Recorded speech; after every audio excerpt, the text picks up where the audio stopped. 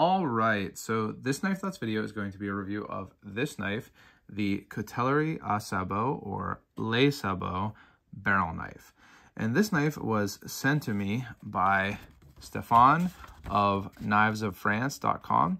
So Knives of France is a dealer that sells primarily or exclusively knives made in France. So you can check them out on Instagram at knives_of_France.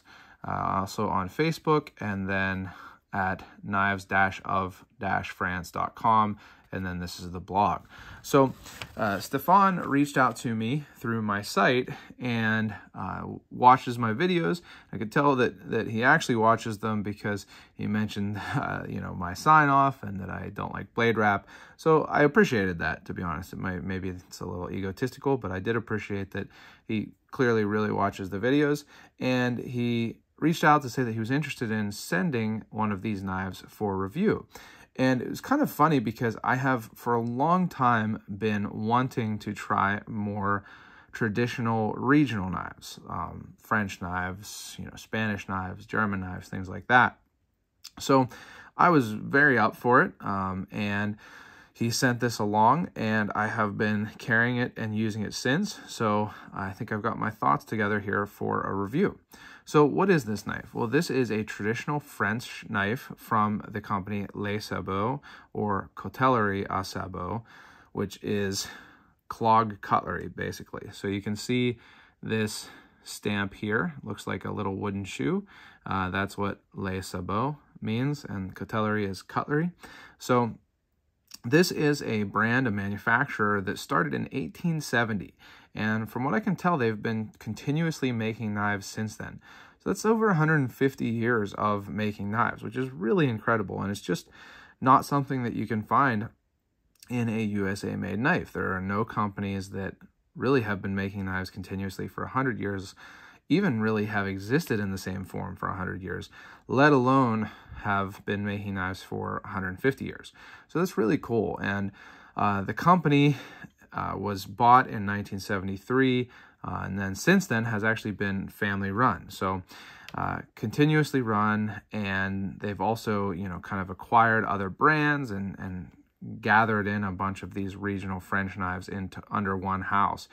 And another cool thing is that this knife company was originally started in Thiers, and this is another thing that I hope I'm pronouncing correctly. I'm not good at French pronunciation, but I've always pronounced this town Thiers. But apparently the historical manufacturing center of knives in France, which I thought was Thiers, is Thiers. And this town is, like Sheffield in, England or the UK, and Solingen in Germany. It's the center of knife manufacturing historically in France. And it's where this Les Sabot was started, and they're actually still headquartered there, but they're manufactured really close by, like 15 minutes drive or something. I looked it up, and I'll show you here on the box. There is Les Montel, France. Le Monnerie, Les Montel, France is where they're made now. So still made, really close by, and that's really cool. And this is a very traditional historic knife that I think it has a lot of history and character to it. It's a simple pattern, an equal end, pretty much pattern. It might be slightly wider towards this end, but very, very close. It's a jackknife with bolsters on both ends, and then a pretty classic sheepfoot blade here. And this is a worker's knife, what you might call a peasant knife, or a farmer's knife. It's very similar to the Barlows and sheepfoots and lambfoots and knives like that are things you see in England. But it's just a very simple pattern. In fact, Stefan told me that he has heard of a farmer actually giving these to his new hires as kind of like a welcome aboard present. So that's really cool. And I think that it fits that really well. This is a simple knife that you can use and not really worry about. Now, speaking of that, the quality of this knife is really interesting. And I say that because it kind of has a mix of characteristics of everything from GEC to Case to even Rough Rider. And why do I say that? Well, it clearly has a hand-finished feel in the same way that GEC does. The blade finish, the way the blade is ground, the fact that it is made at least in part by hand and has a lot of history behind it, and the general look, I think, reminds me of GEC. Then the action is not quite as smooth as a lot of GECs. It's more like a case. So certainly, you know, well done, but not quite as smooth as most GECs. So more like a case on that. And the pivot is really solid. That's one thing I'll talk about when I used it, but it's a really solidly built knife, which reminds me of both GEC and case, kind of a mixture between the two. I did use this knife in the yard, you know, working in the garden, in my grandparents' garden, and I used it pretty hard, and it did not develop any blade play or anything like that. So it's a sturdily made knife, but then it does have some, you know, less fine finishing. So you can see that there's some gaps between the covers and the bolsters, some gaps between the spring and the liners, and then the threading on the bolsters is certainly not perfect. It is, you know, kind of shallow in some places and things like that. But that's at least in part because these bolsters are actually forged. You can see a video of it on their website. So it's an interesting mix of characteristics of different companies that you might be more familiar with. But I think what it really all comes out to is that it's a very usable knife, but a knife with a lot of character. And a big part of that is that it has these really, really cool buffalo horn handles. So these are a cover material that I've seen. I've never actually had a knife in horn, but it's a very traditional handle material, and boy, are these good looking. Now, there are other options. There are some wood options and other such, you know, bone, things like that. But I think that this horn is just really, really cool. So I really enjoy that. Now, I did show this already, but one thing, this comes in a pretty simple box, but Stefan does this a little kind of certificate here where it tells you the order number, the brand, the model, and then he does some checks here: edge, function test, handle, and box, and then also has a little note and actually a really nice kind of embossing. So I appreciate that. You can tell that you know, care is put into this, and that Stefan does care about these knives. So I do like that, and I don't think you're going to get a knife that doesn't function, being that he actually checks through them like that. So I certainly have used this knife a lot and think that it works really well. It cuts well. It is ground really well for cutting. It seems to slice really nicely. Like I said, it's really solid. It didn't develop any blade play with some relatively hard use for a slip joint. And I think that that's because it is made to be used. It's made to be a worker's knife, a farmer's knife, or a peasant's knife. And the steel on this is XC75, as you can see, which is kind of like an equivalent of 1075. Now, not a high-end steel. It has no carbides, not even iron carbides like 1095, and it is a carbon steel. But it works well, easy to sharpen. It should be relatively tough, and you know, with a good heat treat, which I also believe they do in-house, it should hold an edge really well. I didn't even sharpen this, to be honest. It has not really needed it for what I've used it for. So it's a good user knife. Now, one thing that Stefan mentioned about this knife is that I'm not a fan of blade wrap. If you watch my videos, you know that I'm relatively unlucky with blade wrap, and I'm not a fan of it. This knife actually has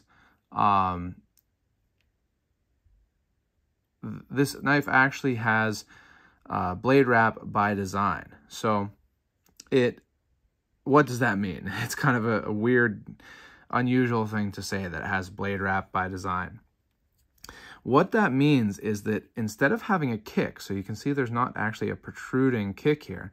Instead of having a kick, it actually rests on the tip. So the tip, the edge of the knife at the tip rests on this metal part of the back spring here to keep it closed.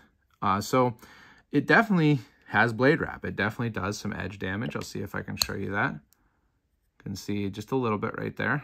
but it's not really too bad, to be honest. And I just didn't really notice it making a big difference in use. Now, does that mean maybe I shouldn't worry about blade wrap as much in general? I don't really think so, because it's different. You know, the blade wrap that you get from the spring pin area is usually more of like a roll and can make it harder to cut. Now, that's not to say that, you know, I wouldn't prefer it to not have built-in blade wrap, but the reason that Stefan told me for this is that these knives often got literally used up. So you see pictures of even old American knives where they've sharpened them so much that there's basically no blade left. They sharpen it up to the nail nick there.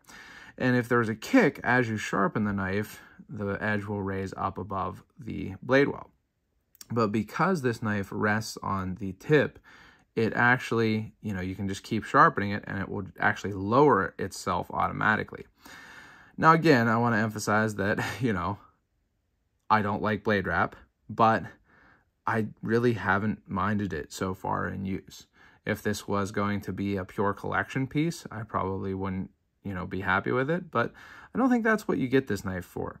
These are actually not that expensive comparatively to, you know, a lot of other knives. This knife is $57 on Knives of France. But like I said, I think I mentioned already, hopefully, that Stefan set up a discount. So if you use the code KNIFETHOUGHTS, you can get 10% off orders of $50 or more, which brings us down to about $52, something like that.